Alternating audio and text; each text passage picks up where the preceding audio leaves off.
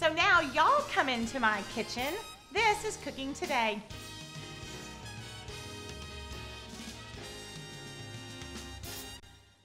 Hi, welcome to Cooking Today. It's practically summertime. My goodness sakes, can you even believe that do you ever feel like your life just is flying? Especially when you have kids.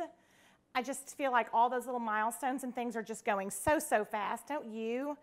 And it is just another summer. And of course, it's not the sweltering summer that we are used to in Arkansas. Not quite yet. It's good grilling weather. And when it starts to be just nice and warm outside, it just gives us the itch to grill. We actually have both a gas grill, which Sam actually got me for Mother's Day last year, my own grill.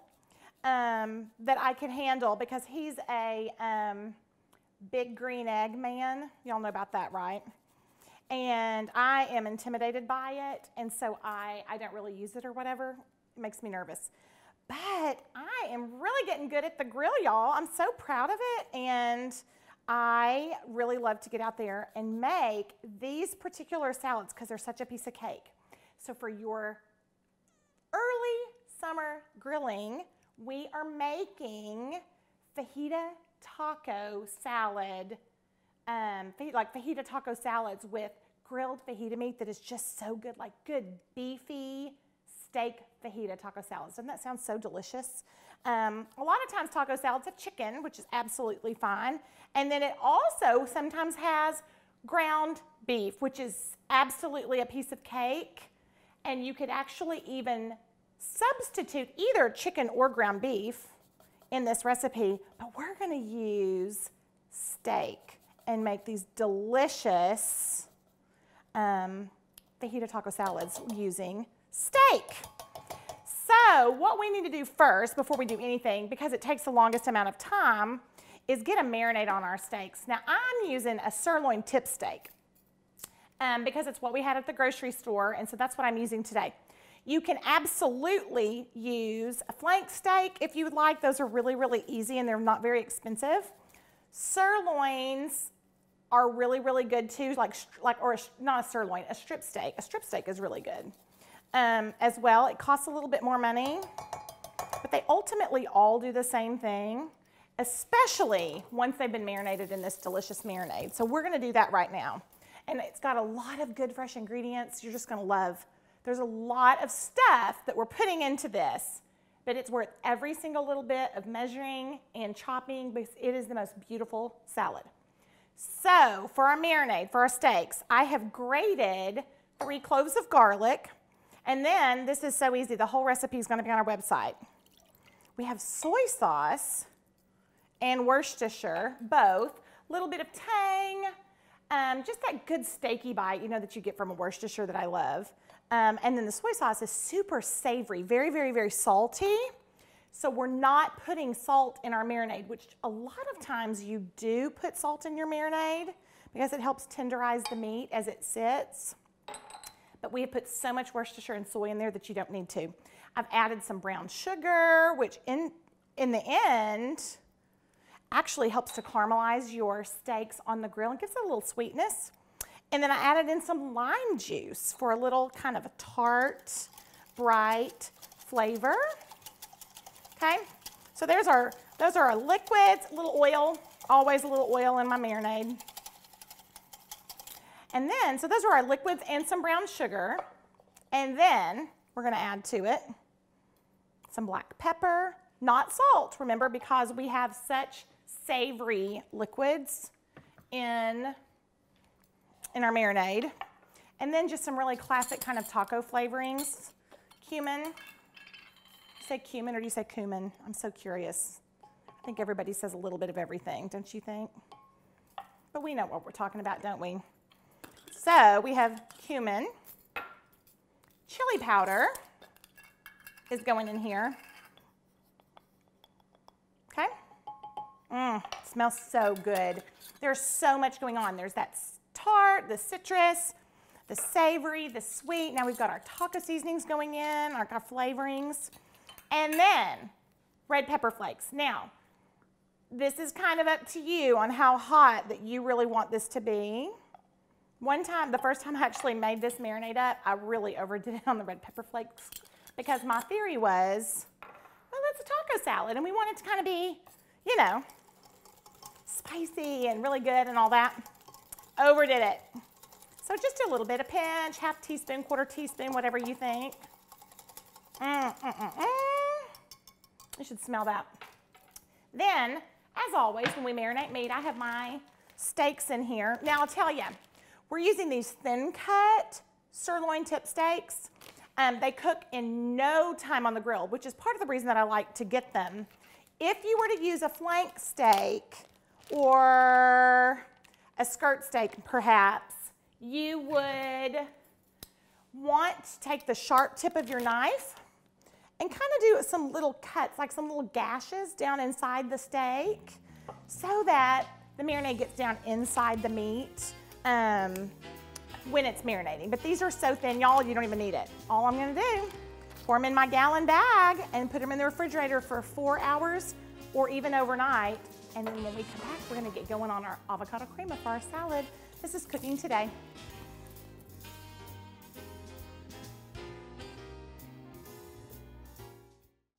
Hi, welcome back to Cooking Today. If you're just joining us, we're making fajita steak, taco salads. They're so good, y'all. Oh my goodness.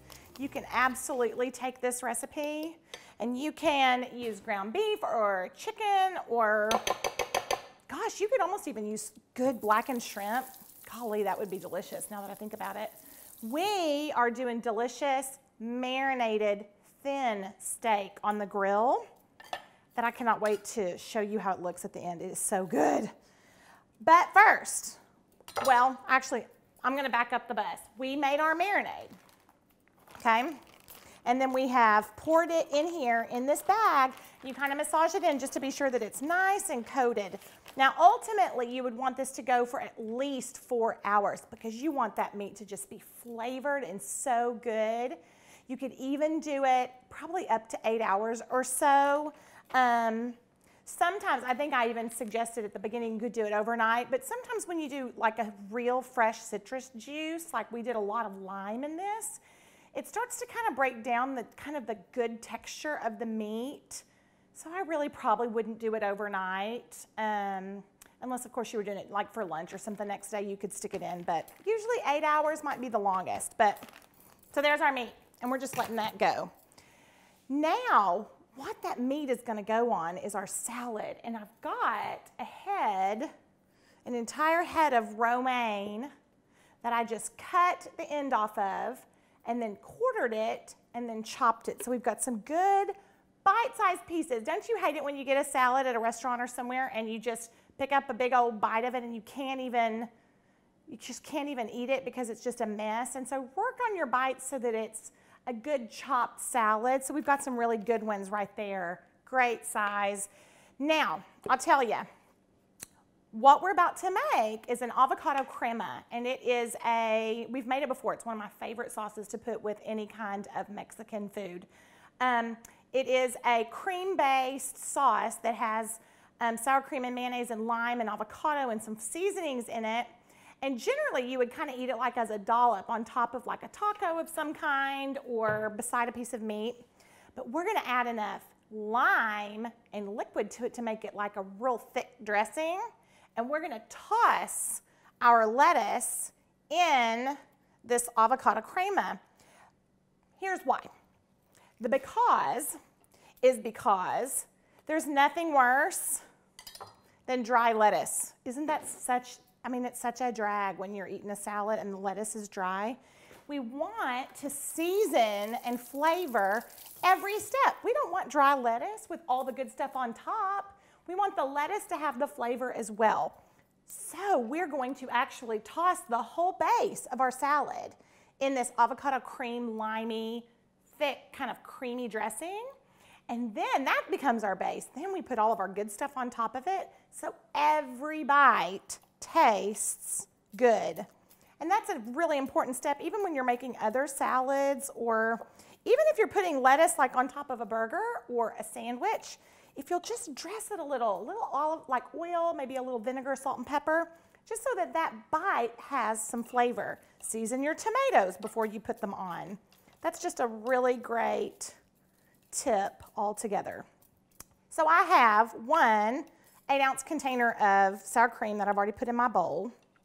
And then I have a really, really good ripe avocado that I just put right on my board and mashed it right there. Makes it easier than putting it in your bowl and trying to chase it around. We've all done that, haven't we? And we're like, this isn't quite working out like I thought it was going to work out. Okay, so we have our sour cream and our mashed avocado. Then I have the juice of 2 limes. We like this really limey. I've made it with 1 lime, and then we all agreed that we thought we might like it with the juice of 2 instead. Plus, we're trying to get that liquidy consistency. We want it to be able to really toss on our salad and not just glop on top. So we need a little bit of this extra liquid. Super delicious. Then let's see. Okay, we have some hot sauce. We're going to do a couple of dashes of hot sauce. Several. We really love that. Then we have our cumin again because we're going to kind of bring that flavor on over into our dressing. Gosh, it's so good, y'all. I did a whole teaspoon of it. And then we want to give this a pretty good little salt. And you're going to want to taste this when you're finished mixing it up. And you're going to want to add more hot sauce or more salt or more lime or whatever else it is that you think that you might want to put in it that you like. Okay? So there's that. And then finally, we have some fresh cilantro. And you can do, again, as much or as little as you would like on this. We like quite a bit, like a couple of tablespoons or so. And I like to spend a little bit of extra time going over it with my knife so that the bites are really small and it's really, really, really incorporated in. And then all we do is mix this in. Mix in our cilantro, give it a little taste, make sure that it's something that we really like. And then we just need to let it chill, hang out a little bit. You could actually even make this earlier in advance, just to kind of knock this step out. That's all we're gonna do. Put in our cilantro, stir it up, and give it a taste. When we come back, we're gonna start on all of our good toppings and get our salads built. This is Cooking Today.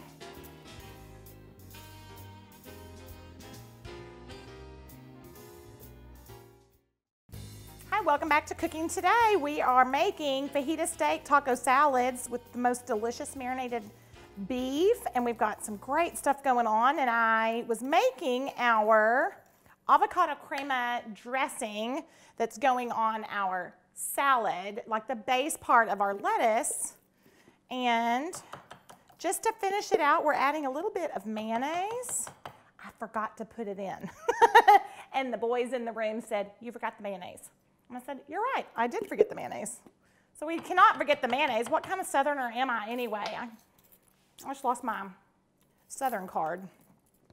And we've added in all that good lime and all that good flavoring. And what we're going to do is mix that in and give it a little taste. Now, remember I said we need to be able to toss it in our salad so that our salad is nice and coated.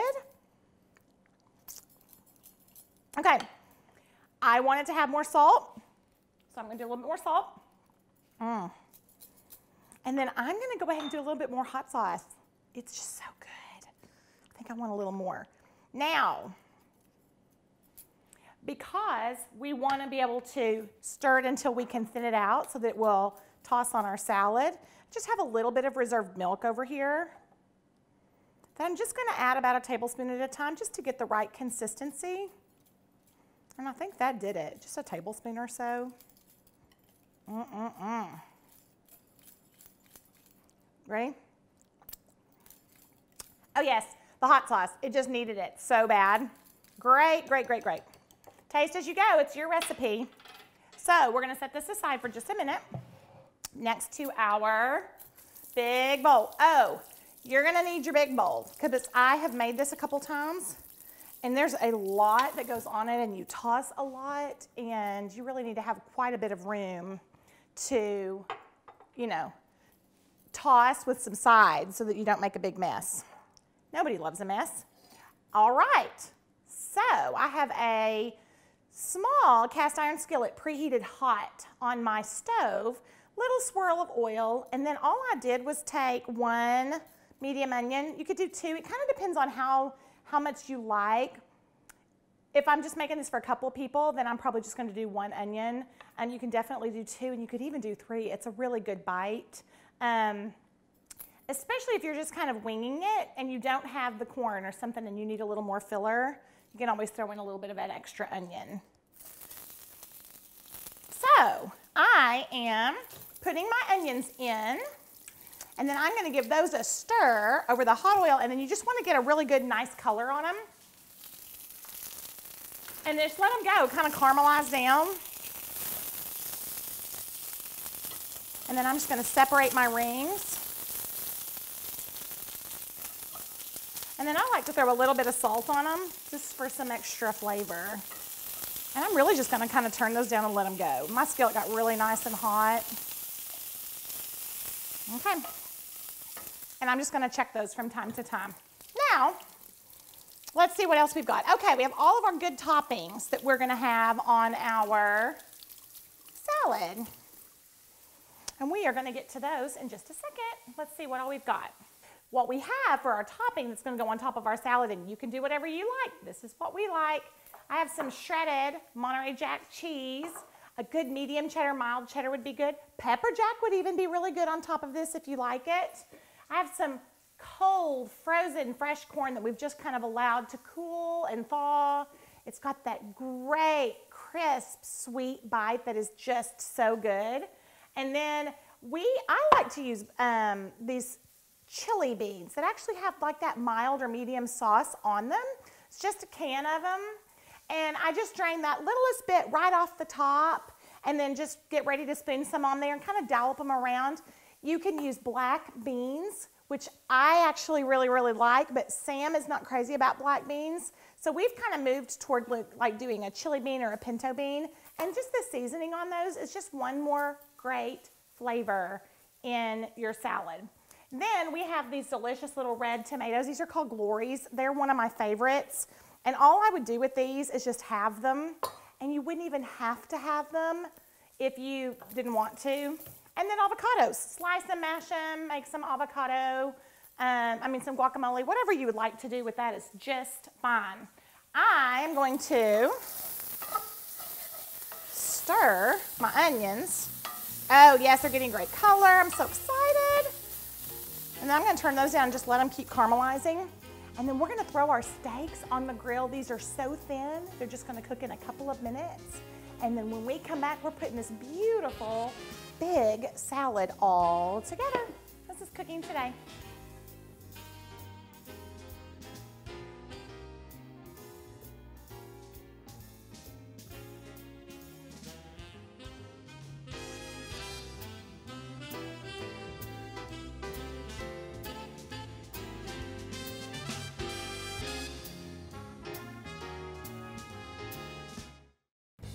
Welcome back. We're so glad that you are here today. You're gonna be so glad if you decide to make this recipe, y'all. It's so good.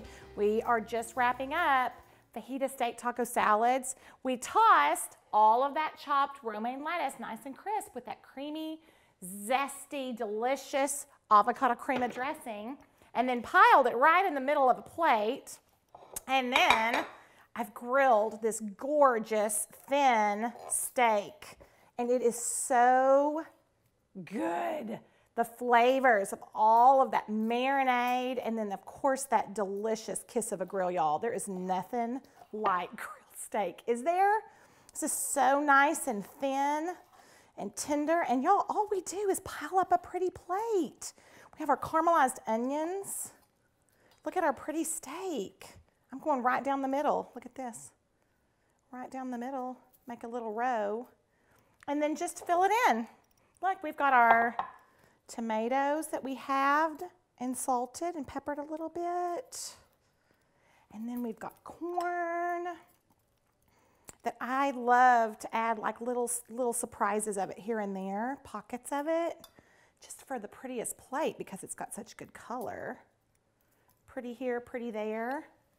And then we've got beans. I love to put a little pile of beans on the side. So I like to kind of, instead of piling it all in and tossing it all around, to create a really pretty plate where you can kind of pick and choose your bites and what you want to eat next, or you are welcome to just stir it all in if you'd rather. Top it with our avocado, a little cilantro, and our caramelized onions, and then some cheese. Y'all, you've got the best Mexican, light, fresh, summertime Mexican salad. I hope you will try this at home. I know that you're gonna love every bite. This is Cooking Today.